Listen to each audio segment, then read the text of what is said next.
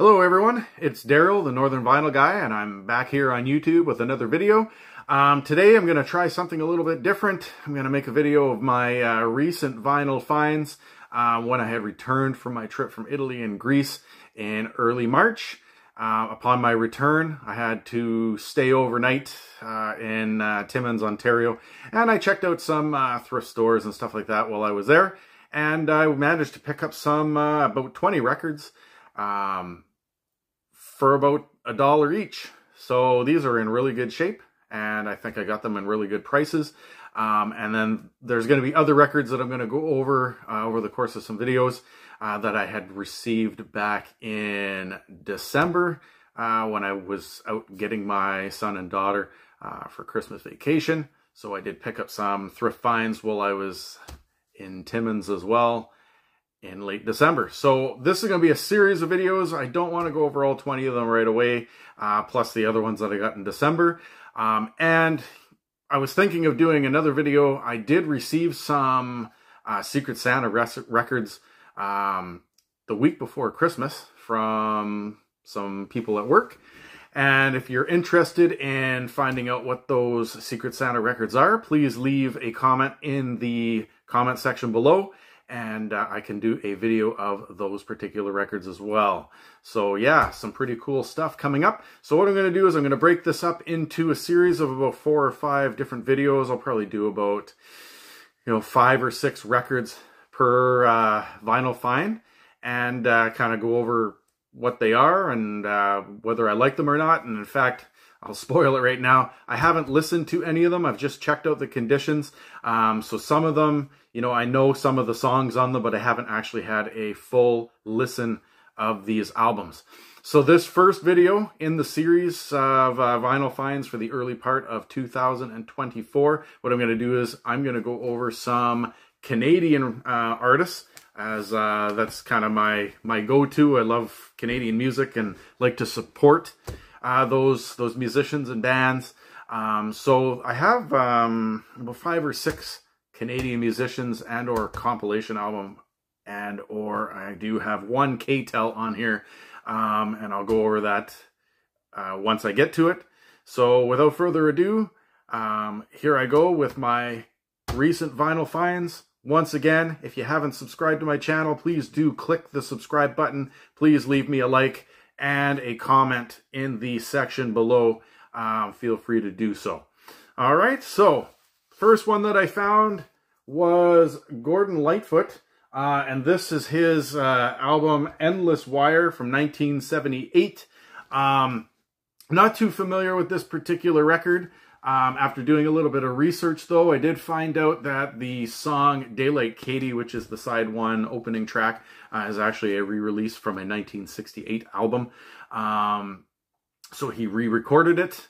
And then there were some other songs on here, Dreamland and The Circle is Small. Sorry, not Daylight Katie. The Circle is Small is a re-recording. But Daylight Katie and The Circle is Small and Dreamland all landed in the top 20 here in Canada on the contemporary charts. So I am looking forward to giving this a spin. And of course, this is on the Warner Brothers label. So kind of cool find there. Secondly, found a little bit of Anne Murray. I did mention Anne Murray on a previous video. I don't think that she gets the amount of love that she deserves. This is her album from 1971, Straight, Clean, and Simple. And it is on the Capitol Records, the one with the little target there. So kind of cool. So this one here did have a few charting songs in Canada, particularly the song Sing High, Sing Low, which went to the #1 spot on the country charts in Canada. And then the song It Takes Time also charted. Sorry, I am just doing got a little bit of a write-up here. It Takes Time was also a charting song. It was released as a single. And one interesting fact, once again, I have not fully listened to this album yet, but one interesting fact about this particular album, or at least that particular song, It Takes Time, is it was written by Sherry Eichhardt. And if you are familiar with the song Something to Talk About by Bonnie Raitt from the 1980s, early 90s, she also wrote that song for Bonnie Raitt. So big name writer on this particular album. So once again, simple, straight, clean, and simple. Anne-Marie here. All right. These next two are by the same artist, Guy Lombardo, out of London, Ontario, big band musician, tragically died kind of in a plane crash in the late 1970s, but he does some big band music. These two albums, I believe, this one's Drifting and Dreaming, but it's pretty much compilation of music from the 1930s, 40s, and 50s, some 60s songs on these two albums. So this one here is on the Capitol label. One with the colorful ring on it there, so if you care. And what I like about these albums is that on the back side, it actually gives you a little bit of a history as to, you know, kind of why these records were written. The second one by Guy Lombardo, this is the band played on.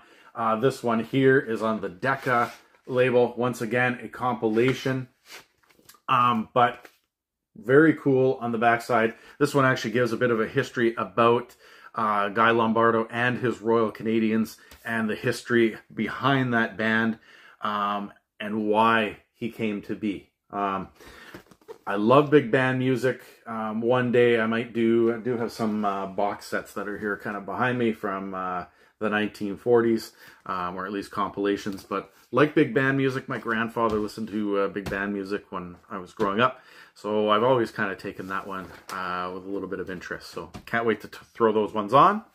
All right, next up is my K-Tel record. I know that not everybody likes K-Tel. I know that it kind of compresses the files a little too much. The sound quality is not always great, but the reason that it is in this finds list is that K-Tel was a Canadian company, founded in Canada.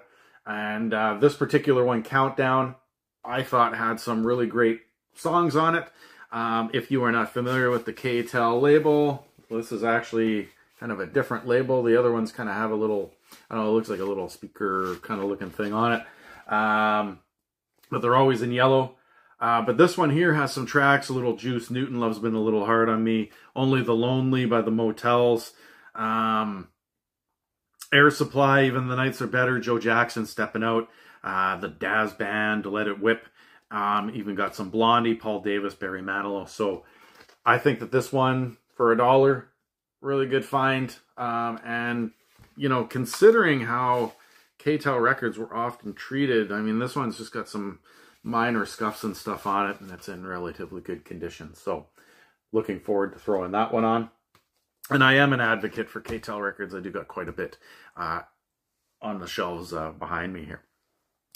All right, my last official record itself is this one by a singer named David Essig. I don't know much about him. This one here is a complete blind buy. Never heard his music, but after doing a little bit of research, this one's called Redbird Country. He is a Canadian folk singer from the East Coast. And so I'm kind of looking forward to this because I always like to get things that I've never heard, musicians I've never heard. There's not a lot of information on this guy. The only thing that I do know is that he kind of has his own record production company. This one is on Woodshed Records, which he kind of runs on his own. I'm not sure if it's still in existence or not, but, you know, kind of a plain and simple, you know, blue label here, the WR. So if you know more about David Essig or any of his music, feel free to leave some comments in the section below and let me know what you think. All right, so that brings me kind of to the conclusion, but I do have some bonuses. These ones are not Canadian, but I actually do not have any 78s in my collection. And I thought that it was kind of cool. I got these ones for 50 cents.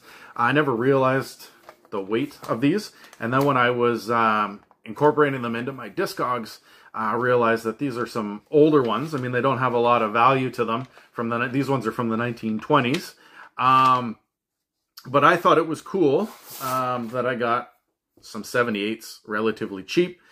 So this one here is Arthur Godfrey for me and my gal on one side and Too Fat Polka on the other. So that's kind of cool. Let me know if you have any tips about 78s. I know a lot of people would just say throw them away, but if you have any tips on how to play them, I don't want to damage my machine. My record player, it does have a 78 setting. I did throw one of them on, but it was rough, so I don't necessarily want to play them on my machine or on my player if it is going to do some damage. Okay, the second one I have is some Benny Goodman and his song, what's it called here? Hora Staccato on one side, and Man Here plays the piano on the other side. So that's kind of cool. Once again, 1920s and 1930s. But the reason that I really stumbled upon these 78s is this final one here. I do have an album with tracks by this particular singer, this Irish musician, John McCormick. I should have actually thrown out a shout out to him at St. Patrick's Day, but I did not make a video. But John McCormick is something that, once again, growing up, my grandfather used to listen to. I have a family heritage dating back to the 1820s from Ireland. And so I thought this was cool. John McCormick's Marchata on one side and Somewhere a Voice is Calling on the other. So these are some pretty cool finds that I had got while I was in Timmins. These are just, 6 or 7 of the ones that I got for LPs, and then I got the 3, 78s here. I am going to be making a series of videos, so please let me know in the comment section down below if you liked any of these. If you have any comments about the individual records, if you know more about them, and what your thoughts are overall about these. Would you like me to do a Secret Santa video of the vinyl records that I got from my Secret Santa back in December? If so, please leave a like, leave a comment, and we will see you on the next one. Please do subscribe. Have a good one.